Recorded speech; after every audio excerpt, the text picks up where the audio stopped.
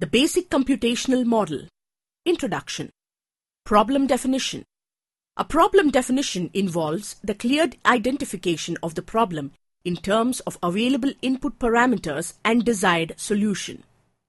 Approach towards solving the problem. After a problem is identified, the user needs to implement a step-by-step solution in terms of algorithms. Graphical representation of problem-solving sequence. This steps involves representing the steps of algorithm pictorially by using a flowchart. Each component of the flowchart presents a definite process to solve the problem. Converting the sequence in a programming language.